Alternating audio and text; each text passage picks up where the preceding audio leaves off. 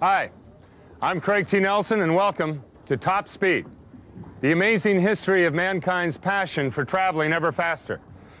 It was here on the Detroit River where the first Gold Cup boat race was run in 1916. And back then, competitors struggled to reach 50 miles an hour. Today, awesome machines like this offshore catamaran easily travel 140 miles per hour, and some jet boats travel twice that speed. These boat racers are a courageous group, because unlike the smooth and predictable surface of a racetrack, water is always changing, and even a tiny mistake can be disastrous. But that hasn't stopped some adventurous souls from daring death to test the limits of top speed on the water.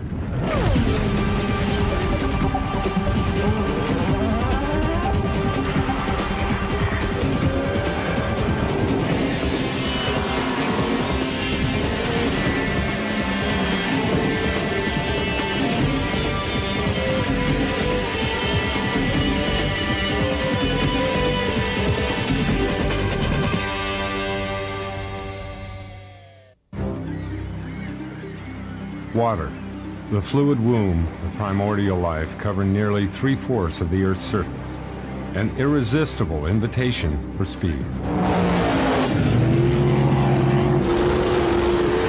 It's one of those ultimate challenges. For centuries, man has faced the enormous risks of going faster and faster on the water, despite the tantalizing reality that death lurks just beneath the surface. From early steam pistons to jet-powered rockets, the water speed record now stands at a blistering 317 miles per hour. The reality of water at 300 miles an hour is that if you crash, you're going to hit with a pressure of 3,500 pounds per square inch on your body. You become instant fish food. And while land speed records reach a higher speed, there's a reason water claims more lives. You can't predict what it's going to do exactly. You know, it's constantly altering. Even though the speeds are slower than on land, it's actually potentially much more dangerous.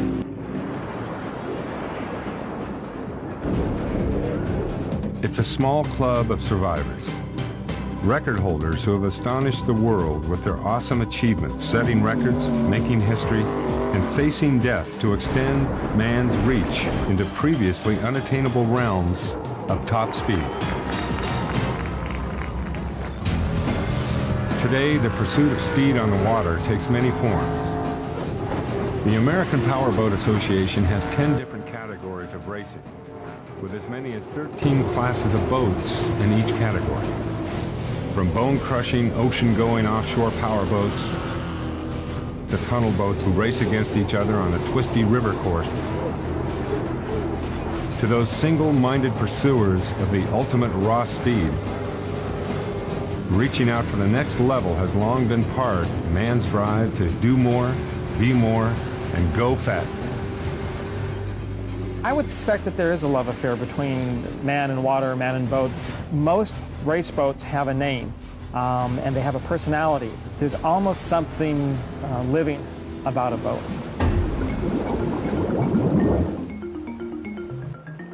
As early as 40,000 BC, mankind took to the ocean, building wooden dugout boats to migrate along the Southeast Asian island chain to the continent of Australia. As they grew in size and were able to carry large amounts of cargo and crewmen, they became known as ships. Mechanical technology was first used successfully in 1807 in the Claremont steamboat designed by Robert Fulton. From the first, speed was a major goal for these commercial vehicles. Faster boats meant more trips, which meant more income. Steam piston engines could propel ships to speeds of almost 24 miles an hour. Meanwhile, an Irish-born inventor, Charles Parsons, made a major leap forward by creating the steam turbine. Instead of the steam pushing pistons up and down, Parsons used steam to spin a turbine that in turn spun the propeller. He tried to convince the British Admiralty that a steam turbine was a superior method of achieving high speeds, but they only laughed at it. Undeterred, Parsons built the Red Turbinian, and took it to the 1897 Diamond Jubilee Review of Queen Victoria's fleet. In front of the entire British Navy and Queen Victoria, the uninvited Parsons surprised everyone. At one point, Turbinia was so close to one of the steam picket boats that the officer unbuckled his sword, ready to jump in because he was so scared that she was going to run him down. In fact, the Turbinia could run circles around anything on the water. At 100 feet long, the steel-plated boat reached speeds of 34 knots or 39 miles an hour, nearly 50% faster than the next closest ship. Most of the big ships switched to Parsons' steam turbine, while smaller boats turned to another new technology, the gasoline-powered engine. The 1900 Universal Exposition in Paris featured the first motorboat race in history along the River Seine. And the winning boat averaged just under 10 miles per hour. Before the start of official racing, the desire to go fast in a boat had a very practical and natural origin.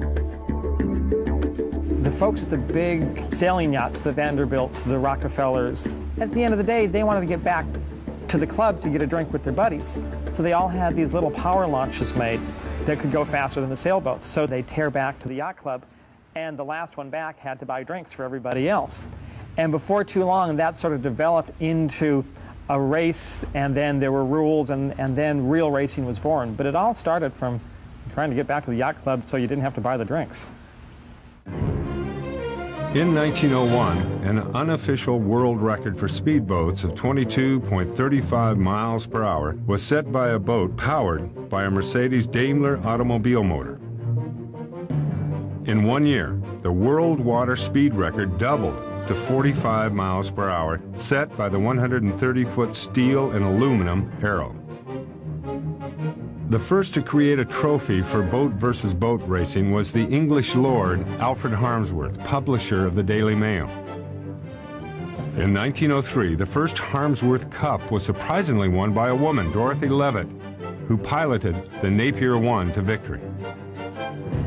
Then in 1904, the American Powerboat Association, the APBA, created the Gold Challenge Cup. Like the Harmsworth Cup, the Gold Cup races featured boats going head-to-head on a river course. One of the first major breakthroughs in boat design was the hydroplane. By adding a step to the bottom of the boat, as the engine pushed the boat forward, the step helped lift part of the boat off the water, reducing friction and increasing speed. Among the first step hydroplanes was the Maple Leaf 4, driven by Thomas Sopwith, designer of the famous Camel biplane. It made its first winning appearance in 1912. Soon, the arena of super-fast boats had its first superstar, Gar Wood. He became the dominant force on the water in the first half of the 20th century. Garwood was an inventor and an American industrialist in the early teens. He patented the hydraulic lift, he invented the dump truck, and he made millions of dollars. And he took that money and he got involved in boat racing.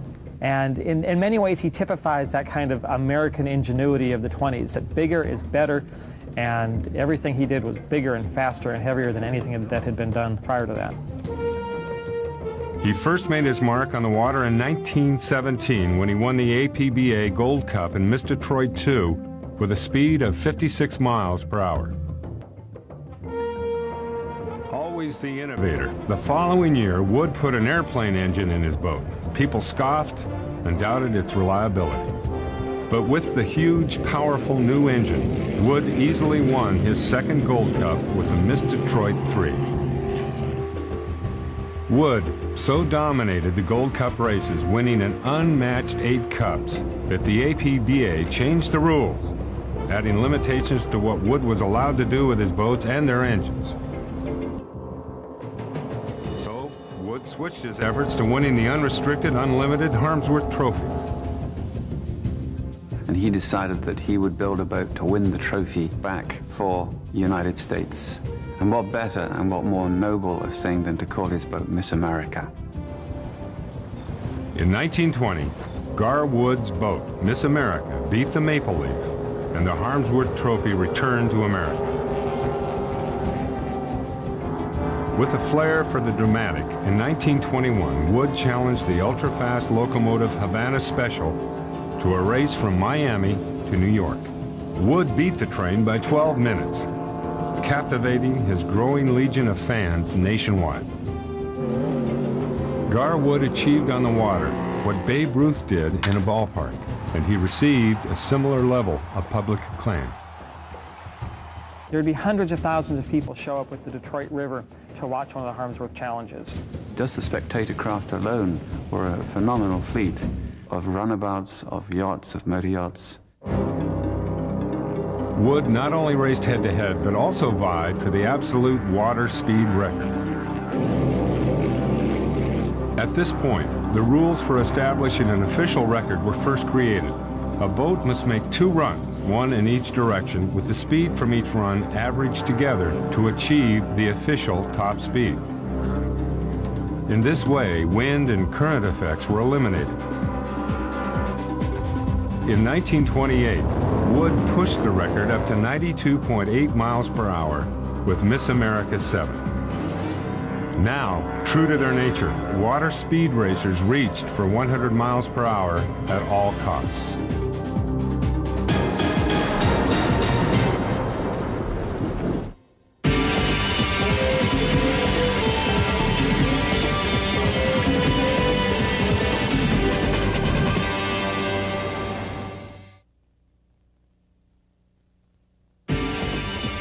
We now return to Top Speed on the History Channel. Wood had established himself as the man to beat.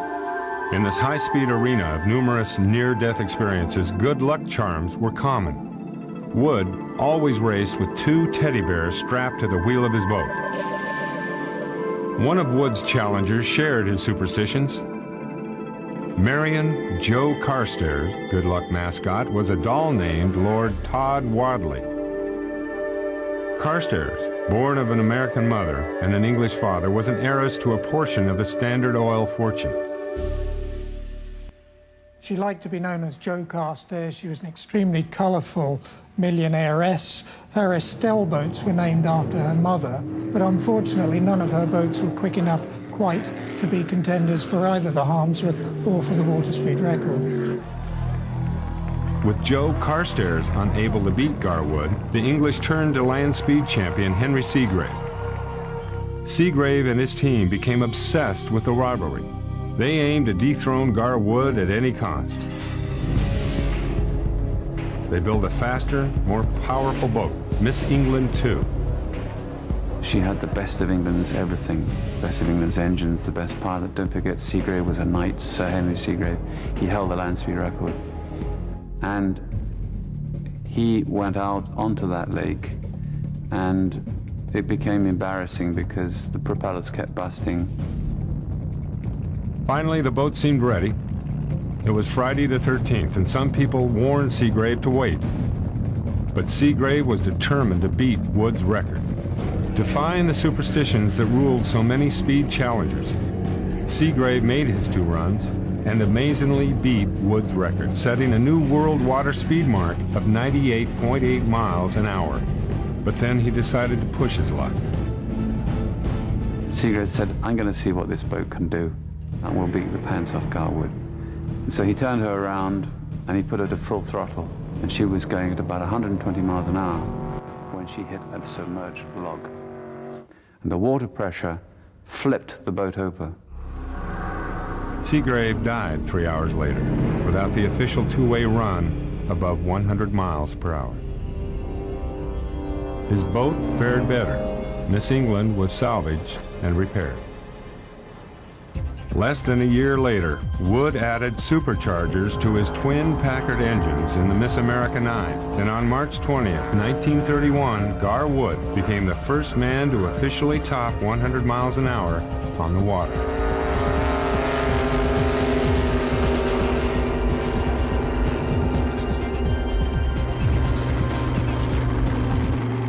British boat barons tapped race car driver Kay Don, who got behind the wheel of the salvaged Miss England 2, now with a steel-plated bottom. Don astonishingly topped Wood's speed, achieving 103.5 miles per hour just one short month after Wood's record run. A frantic, bare-knuckled seesaw battle began, with Don and Wood trading the record back and forth time and again. In 1932, with the massively powerful Miss America 10, Gar Wood reached a record that held for 5 years.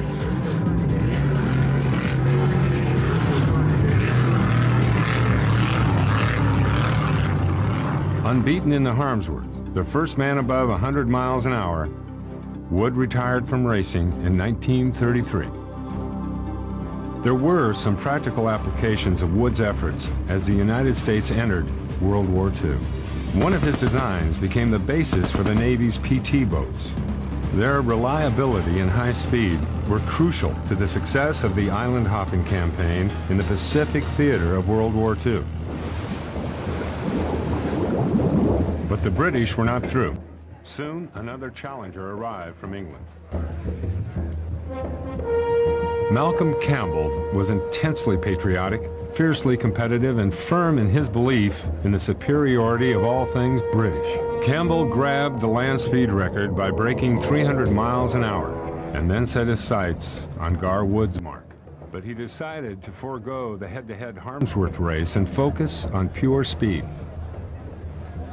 Gar Wood was furious. He said, "This guy Campbell, he's designing a paper boat. That boat couldn't take one turn of the Harmsworth course." Malcolm Campbell's Bluebird K3, by less than 2 miles an hour, captured the world water speed record for England and himself with a speed of 126.3 miles per hour in 1937. Never satisfied, Campbell adopted a new, more advanced hydroplane called the Ventnor 3-point hydroplane and built the Bluebird K4. Instead of all of the boat in the water, this had 2 points at the front, 1 at the back, which literally lifted the boat out of the water. So there was far less drag, the boat went a lot quicker. In 1939, Campbell reached 141 miles an hour in the Bluebird K4. But with the start of the Second World War, the pursuit of records was set aside.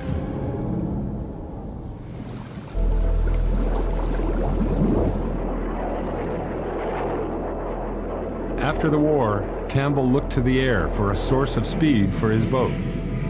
During the war, the jet engine was developed first by Germany. The awesome power delivered by the spinning turbine produced enormous thrust. In 1947, Campbell took his pre-war boat, the Bluebird K4, and modified it, adding the jet engine and an aerodynamic shell. The new K4 had no propeller. It was pushed through the water by the enormous thrust of the jet engine. But it wasn't as easy as it sounded. It's all a question of trial and error, where this is all an experiment, but we shall stick at it until we have overcome all these difficulties, whatever happens. Throughout 47 and 48, Campbell failed to get his new jet-powered boat to go faster than his old record mark. Aging and in poor health, he retired.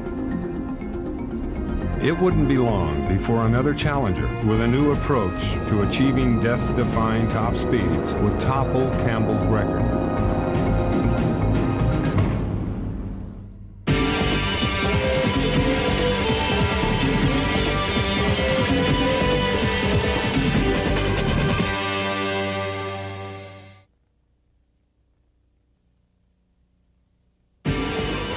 We now return to Top Speed on the History Channel. After the retirement of Malcolm Campbell, the next record setter came from America. Ted Jones designed and built the Slow Motion, driven by Stan Sayers. It was not a jet boat, but a prop rider, where the rear of the boat lifts completely out of the water and rides on the spinning propeller, reducing friction enormously. The Slow Motion was extremely successful. The first thing it tried to do was break the straightaway speed record that Malcolm Campbell had, and they were able to break the record by 20 miles an hour. The slow motion 4 captured the world speed record at 160 miles per hour on June 26, 1950. Again, the spirited competition between England and America heated up as the current land speed record holder, John Cobb, took to the water. The latest challenger to the world's water speed record, held at the moment by America, is the new British jet-engine ski boat Crusader. Britain's latest jet boat will be getting its first tryout at Loch Ness. He had one very successful run at Loch Ness where he went through the traps at over 280 miles an hour. On his return run, the forward planing surface of the boat collapsed and the boat disintegrated, and Cobb was killed immediately.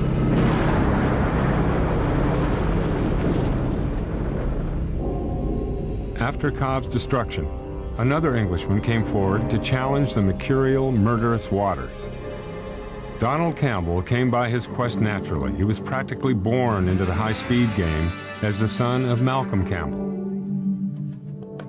He literally was bitten by a speed bug, if there is such a thing. He was just there for the thrill of the speed. And I think when my grandfather died, the Americans were again looking at wanting to break the water speed record, which was his father's, and he just dug his heels in and thought, well, it's my father's record and I'm here to carry on.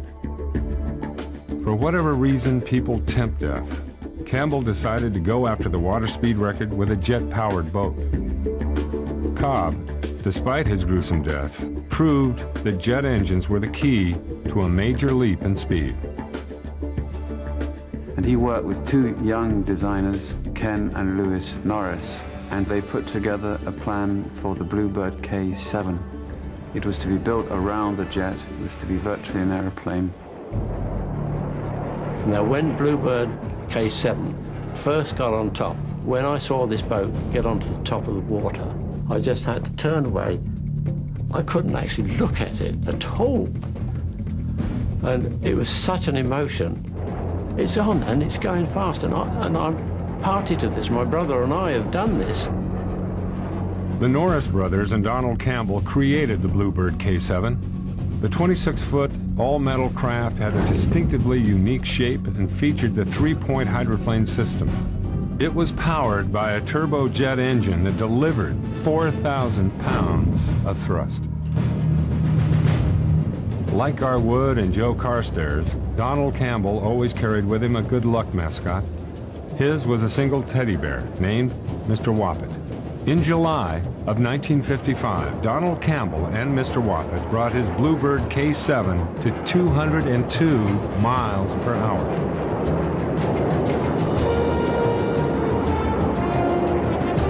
He reclaimed for his family and his country the title of fastest man on water. Bit by bit, over the next 9 years, Campbell pushed his speed up to 260 miles per hour. Another challenger came forward, again from America. After making his mark in drag boat racing, Lee Taylor had a boat built around a jet engine. It was called the Hustler. Taylor was ready to run in 1964. He was running on Lake Havasu in April when the throttle failed to close down after a run. Taylor was faced with two options. Did he stay with the boat, which was quite clearly going to run out of water, or did he bail out? Well, I've sat in that boat, and I don't understand how the guy managed to bail out, but bail out he did. Taylor was injured jumping out of the boat, but worse was to follow, because when the Coast Guard put him on the stretcher, somehow the stretcher began to slide on the rock, the result of which was that the helicopter was destabilized and also crashed. So for the second time in as many minutes, Lee Taylor had a serious accident and was being rescued. Ironically, Hustler was virtually undamaged. If Taylor had stayed with the boat, he would certainly have fared better. Instead, Lee Taylor had to spend the next 18 months learning again how to walk and talk. But he would return to the great water speed chase.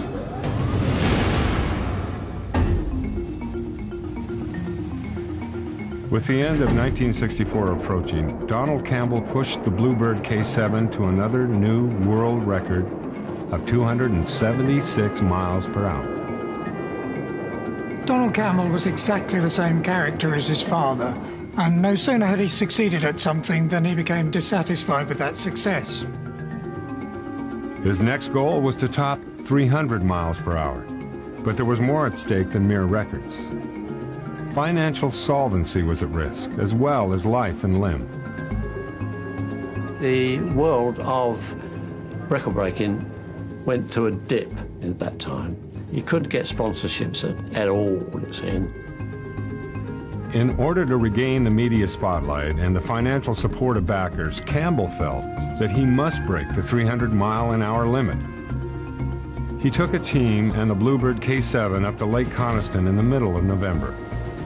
Bad weather and mechanical difficulties with a new jet engine prevented anything worthwhile from happening. Time was running out.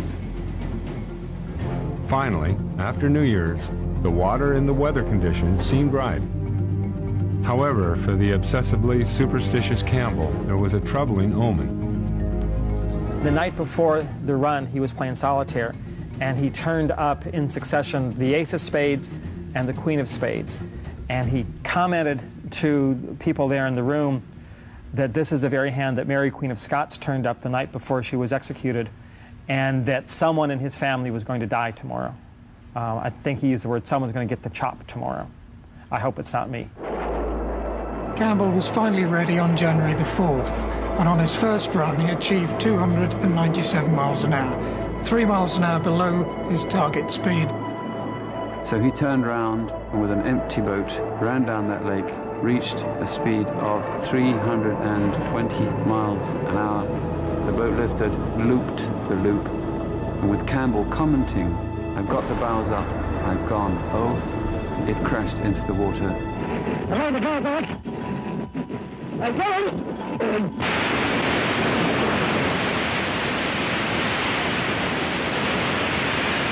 Campbell's body was never found, probably because it disintegrated with the boat. They found his socks, his shoes, they even found his teddy bear. The feeling is that Campbell took a calculated risk that went wrong. It was something that he simply went out, I think, in a bloody-minded mood, saying, today's the day we do it, let's get it done.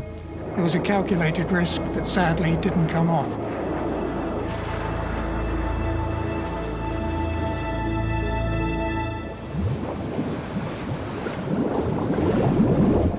Even with Donald Campbell's death a daily reminder, and his own earlier accident, Lee Taylor continued to push towards 300 miles per hour.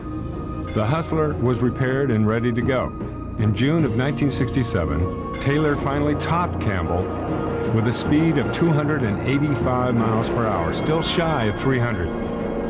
But now the fastest man on water was an American. But stories swirled around Taylor's new record. It was widely reported that because of his earlier near-fatal crash, Taylor was shy about using the boat's full power, and that his crew tricked him into reaching record-breaking speeds by changing the throttle settings in the boat and the floats marking the distance on the course. The people I've talked to, his manager at the time, all of them deny knowing anything about it. So even if it's true, I think it's understandable with what the guy had been through. But knowing his character, I don't give too much credence to that story. It was another 10 years before someone came along to take Taylor's title, someone with a lifelong love of water, someone far away in Australia. He is the Horatio Alger of the water speed record, a self-made man who accomplished the impossible on water and lived to tell about it.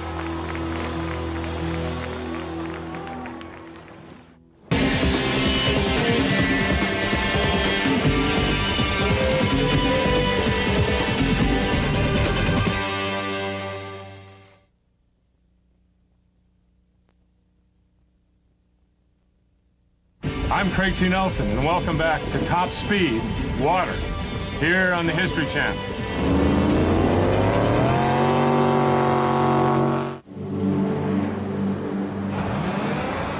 The water exerts a powerful and consistent pull over mankind. In Australia, one native son pursued his childhood dream obsessively. Ken Warby was gripped by the challenge of the water speed record and filled with admiration for those who came before him. The early guys in Unlimited were definitely my heroes. I could see these guys going out and going where no man had ever gone before, and that was a challenge. And, you know, in life there are not many challenges left. There are not too many unknowns that you can step into. But it was always the mechanical challenge. It's the achievement of designing the best mousetrap. From the beginning, Warby was an eager boat builder. He's characteristically frank about his first boat, built at the age of 16. It was a terrible boat. It was an absolutely terrible boat. The design was terrible, the method of building it was bad, and I had absolutely no clue what I was doing. But Warby was persistent and learned from his mistakes. Then, in the late 60s, a friend told him about an auction the Australian Air Force was holding to get rid of outdated jet engines. Warby bought two for $100 each, and then a third for $65. He now had the key ingredient to make an attempt to reach his dream. And once I got those, one Saturday night I sat down on the kitchen table and designed Spirit of Australia. And the whole drawing was just a pencil sketch on a 30 by 20 piece of paper, a plan, elevation, the rest was just in the brain. No shop at all, just pure backyard, jet engines laying in the dirt, kids playing on them, neighbours looking over the fence, absolutely amazed at what I was doing, thinking I was quite nuts. Well, I had some of 3 electric power tools, and, you know, it was called the impossible dream, and I had all the skeptics in the world out there that were giving me a hard time. You can't do it, this will never work. While his doubters were legion, Warby persisted. Little by little, he built up his speed and made adjustments to the boat, continually refining the design. Amazingly, Warby built his boat not from some exotic space-age material, but from something once alive, wood. And when it came time to go for the official record, Warby always had help. Volunteers who donated their time to make the impossible happen. Finally, on November 20th, 1977, at Blowering Dam, Warby was ready to go for the record. After sleeping in his car to save hotel money in order to buy plywood, enduring mechanical setbacks and the jeers of universal doubters, Ken Warby drove his Spirit of Australia and broke Taylor's record by just over 3 miles an hour.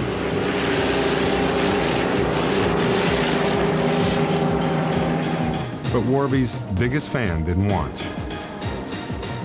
I think the nicest benefit was my mum saw it before she died. But she'd come to the lake and, you know, she'd stand by the lake and she has never seen the boat run, and she'd turn and watch the trees. But she was proud. Sit on your knee. Here. There you are. Sit on your You want to sit on me knee? I sat on yours often enough.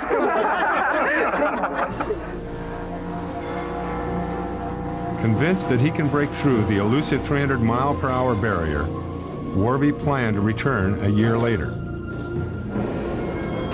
It's supposedly the most dangerous sport on Earth with the death rate that it's got. But, you know, this has been a life passion. It's not just somebody that said, hey, I got a jet engine, I'm going to break the world speed record.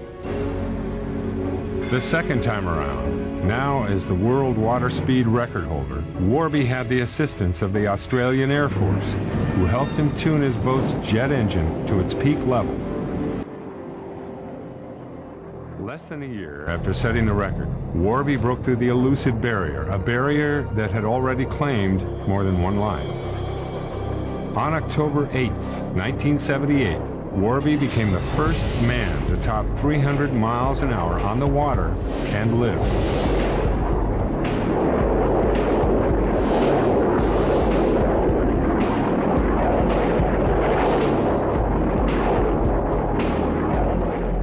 You know, people say, well, you know, what's it feel like at 300 mile an hour? Well, you explain sex to me and then I'll be able to tell you what 300 mile an hour is. People who understand the true level of achievement are in short supply. Warby was the first and only person in history to design, build, and drive a boat to a world speed record, the undisputed fastest man on water. Why do people climb the mountains? The mountains are there to be climbed and records are made to be broken. And it's a matter of personal achievement. Raise the speed record. I'd like to call out. Former record holder Lee Taylor mounted a new challenge to Warby's standing. His boat was the Discovery II, a reverse three-pointer similar in design to John Cobb's disastrous Crusader. Powered by a hydrogen peroxide rocket motor, Taylor was testing a $2.5 million boat at speeds above 260 miles per hour on November 13th, 1980, when it corkscrewed, crashed, and disintegrated.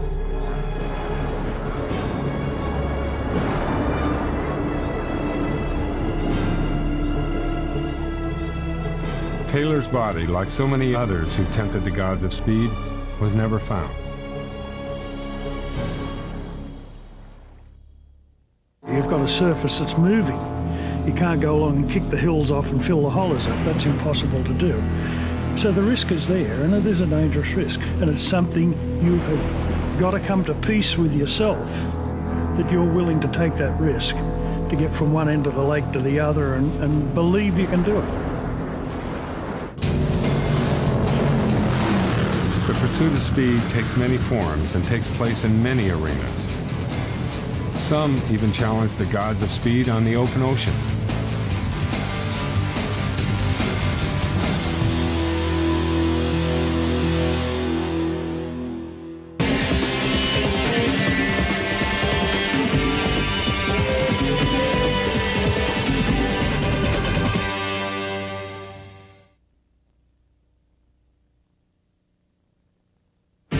We now return to Top Speed on the History Channel.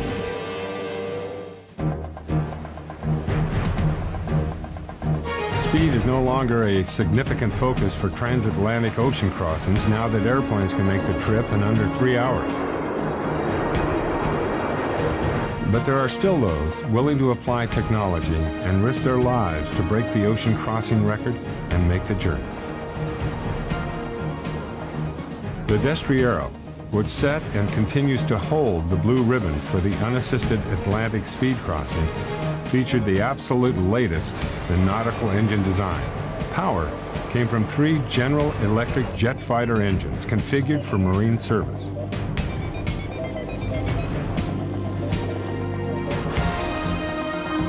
In order to obtain maximum speed and fuel efficiency, information about the engines and the marine conditions were monitored and controlled by 2 onboard computers. The 220-foot-long boat averaged a blistering 53 knots during its record-breaking crossing from Europe to America.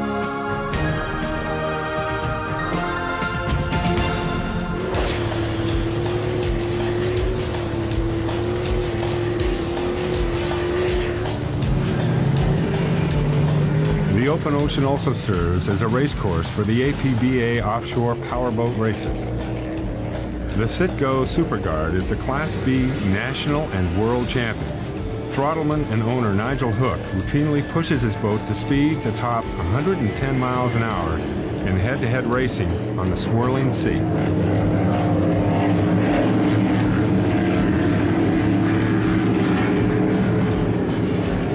It's just all absorbing. It just draws you in. With the boat going so fast and the water changing over time, it's just a constant high. Another seeker of speed thrills and a claimant to the legacy of Gar Wood is Gold Cup champion Dave Bilwa. His Miss Budweiser, a super-fast, turbine-powered, unlimited hydroplane, races on an oval course at blistering speeds over 200 miles per hour.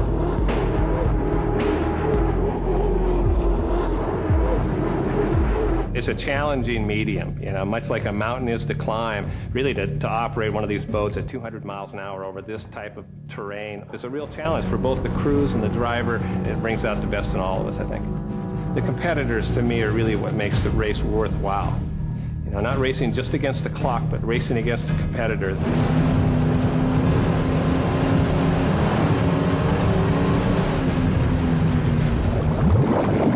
Drag boat racing is another high-powered challenge. These flat-out speed demons reach a top speed of 240 miles an hour in less than 5 seconds.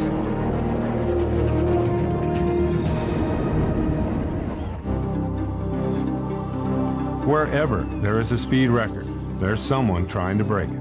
And sometimes drivers do cross over from the world of racing to the quest for pure speed. The outboard world water speed record was attacked by Bob Wartinger. As I progressed in boat racing, one of those days I said, I wonder if I could set a speed record. And so we started to try and attempt speed records and started setting them. Wartinger, a Boeing engineer, has more records than any other APBA driver in history, 100. He races boats for a simple reason. Because it's absolutely pure, unadulterated fun for me. It either grabs you and becomes something you want to work at, or you'd rather eat hot dogs. In November 1989, Wartinger took the boat and custom motor after 2 years of hard work and broke the world outboard record.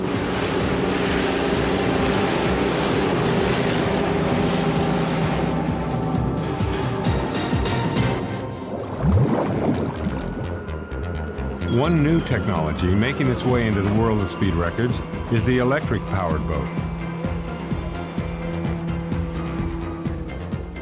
Electric boats don't pollute the lake and they don't leak oil into the lake or gasoline, so it may be a way to go. Powered by 12 batteries, it delivers about 125 horsepower and goes 70 miles an hour.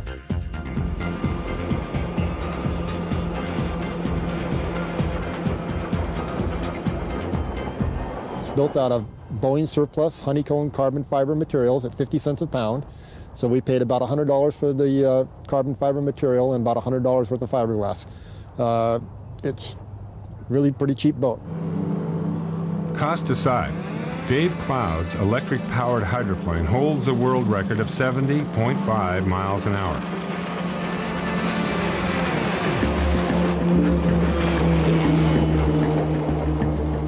We're doing speeds that are respectable. We're throwing a lot of water up in the corners because of our weight, which is really a pretty sight, too. No matter what the source of power is, someone always comes along to try and capture the record. A project named Quicksilver is on target to make a fresh attempt on the 317-mile-per-hour record set by Warby way back in 1978. The driver is Nigel McKnight. Oh, I see. Yeah. So in other words, there's two mounts here in series. The head designer knows a thing or two about record breaking. Ken Norris was one of the key designers of the Bluebird K7, the first boat over 200 miles per hour. He came and said, look, I want to break the water speed. He said, I want to break a record, you know, and I'll raise the money I'll get somehow. And so what can you do for me? Will you design it? The Quicksilver project purchased a British Buccaneer, a nuclear attack jet fighter for its 2 jet engines. And that gives us one to use in the boat and one that we can retain as a spare. And we keep both of those engines in full, perfect working order by running the Buccaneer every 14 days. They have just over 11,000 pounds, these engines, so we've got nearly 2.5 times the power that Donald Campbell had. The design has not been tried. It's a reverse 4-pointer. But with years of experience as a cutting-edge designer behind him and a judicious test program, McKnight feels the confidence of a long history. I think history comes into it a lot. I feel that the project is a natural successor to the Bluebird legend and the Campbell dynasty, and especially with the link that we have with Ken Norris, having worked so closely with Donald Campbell in the 50s and the 60s. While McKnight may be setting up another version of the great speed duels of the past, he will still have the current claimant-on-the-title fastest man on water to deal with. Ken Warby's new boat is nearly ready. But Warby is interested in leaving room for others to top his anticipated new speed record. The numbers don't matter. Don't want to set it too high. My kid might want to ride the next one. Wherever a man goes, he seeks a challenge. Where none exist, he invents one. Where variables change, are unpredictable, are often deadly, the challenge is all the greater and the triumph all the more magnificent. Nowhere is the challenge greater than on water. The fastest man on water thinks there are many barriers ahead to be broken. One day the sound barrier will be broken on water. I probably won't be around to see it, although I really would like to see it. Whoever does it is going to be up against enormous odds. It's going to be far worse than anything I've ever been up against. Because remember, at a certain speed, water can cut steel.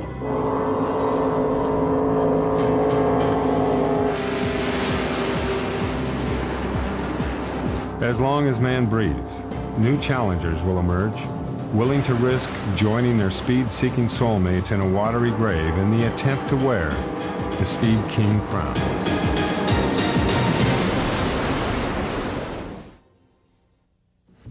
Well, somehow it doesn't really matter whether you're chasing that demon in a high-powered boat, or race car, or jet airplane.